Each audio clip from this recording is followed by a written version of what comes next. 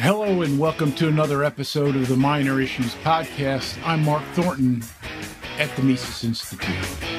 This week kicks off the fall campaign for the Mises Institute, and I humbly ask you to make at least a small donation in honor of this podcast using the link in the show notes. It would mean a lot to me. For every $100 donation or more, or a recurring donation of $5 or more using the link, I will send you a signed copy of my book, The Skyscraper Curse. Now, this episode explains how Warren Buffett, Dave Ramsey, and John Maynard Keynes are all wrong about gold. John Maynard Keynes, of course, is the godfather of Keynesian economics, who famously called gold the barbarous relic, a term he used to denigrate the gold standard and to disparage the use of gold as money. Now, specifically, he hated the constraint that the gold standard placed on government spending. If the government prints too much money that can't be redeemed in gold, then it must cut back its spending, maybe bring on a recession or depression, or simply engage in runaway price inflation in the economy. Following in Keynes's footstep, we have investment whiz kid Warren Buffett, the son of the famous investor and congressman Howard Buffett. Warren Buffett has famously disparaged gold as an investment, saying that it has no yield. He otherwise has voiced no coherent political philosophy like his father. And then we have hotshot radio voice Dave Ramsey, who likewise disparaged gold as an investment, saying it's just a shiny, shiny rock with no yield and is a terrible investment. Now, of course, in this age of inflation, people like Buffett Jr. and Ramsey are rightly heralded for their calls for prudence in what otherwise is a financial landscape warped by hedonistic government policies of spending, of borrowing without limits, and printing fiat money by the trillions of dollars. I will show how these men are all wrong on the investment points and how even contradictory their views are on gold. But I must emphasize here that I am not offering any kind of investment advice here. This is just analysis and commentary on the current scene.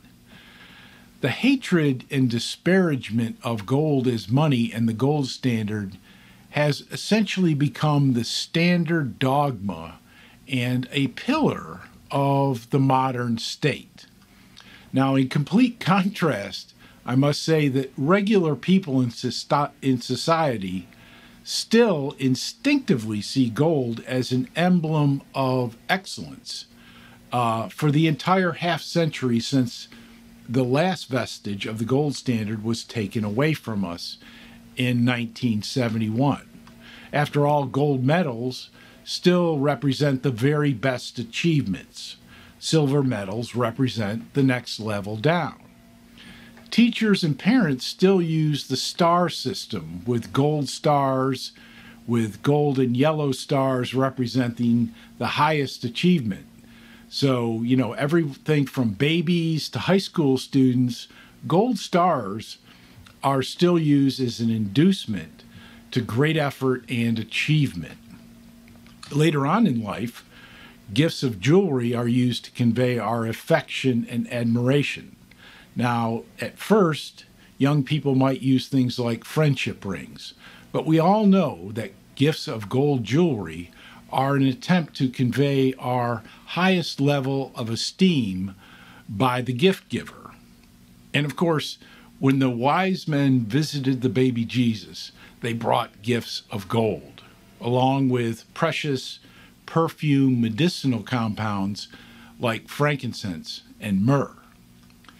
Even marketers of companies and company products where there is a profit and loss directive, strive to be able to claim that their company, their product, their service is the, quote, gold standard in their industry or with their customers. Even when humans started to see the world in terms of elements, humanities took off. The Bronze Age is where we got society, culture, religion, building, science, etc. And eventually gold was found to be the rarest and most precious, even cherished, of them all. Human history is replete with gold exclamations, whether it is in terms of culture, religion, art, or even new technology, and even medicine. The greatest age of human peace and prosperity is the gold standard era of the 19th century. Now, in terms of investment comparisons, well, first of all, gold is not primarily an investment. Gold and silver are monies, the most advanced form of money for thousands of years before the age of inflation, when we had a steep rise in the standard of living, we had the Industrial Revolution, etc. Now, technically, gold and silver are not monies right now, but only because they were forced out of that role by the state. Gold shackles the state. Paper money unleashes it from its golden cage.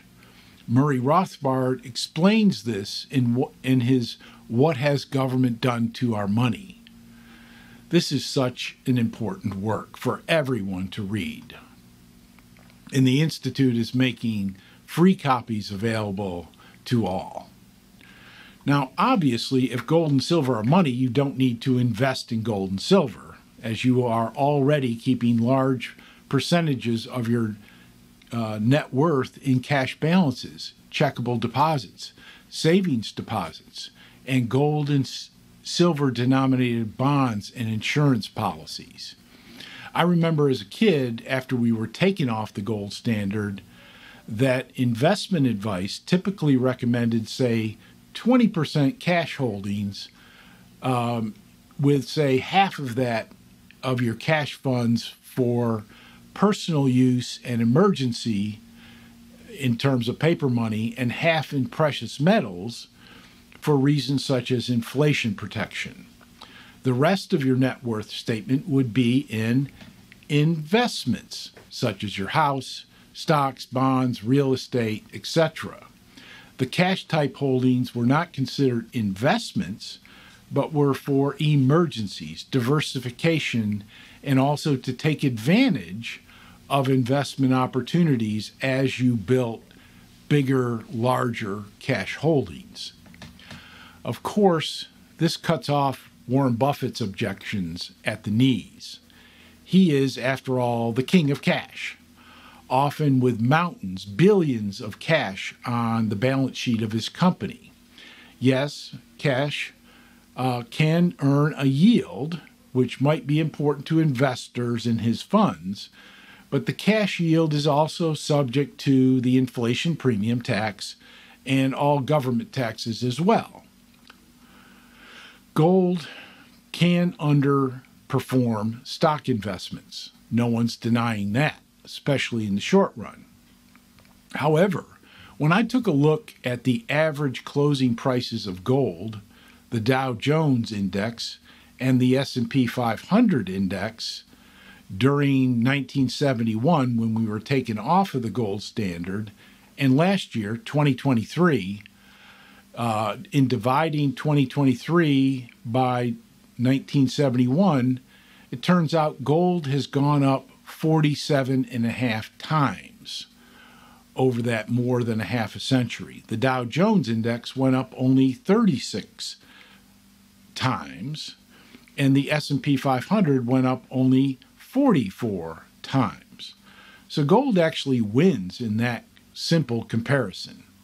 And of course, that's a simple comparison because it doesn't include reinvested dividends, where stocks would clearly win in the long run.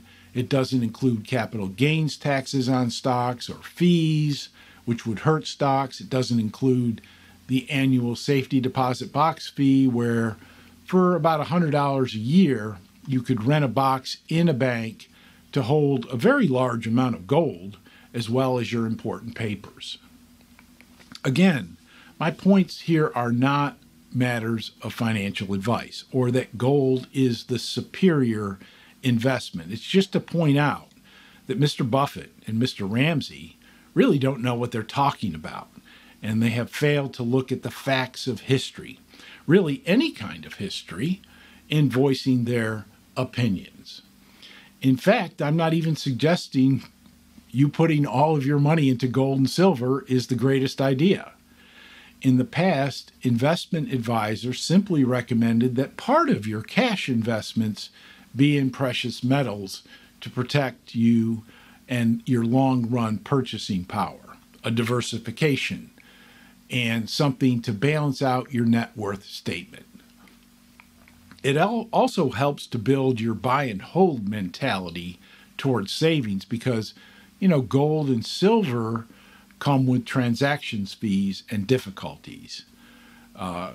Difficulties that are certainly less than real estate assets, but more difficult than your typical stocks today or just using your debit card.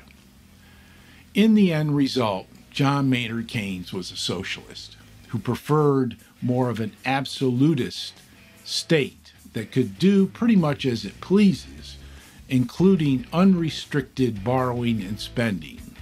The anti-gold dogma generated by the Federal Reserve's propaganda/research machine is intensely strong among us. Mr. Buffett and Mr. Ramsey have simply swallowed that status creed hook, line, and sinker.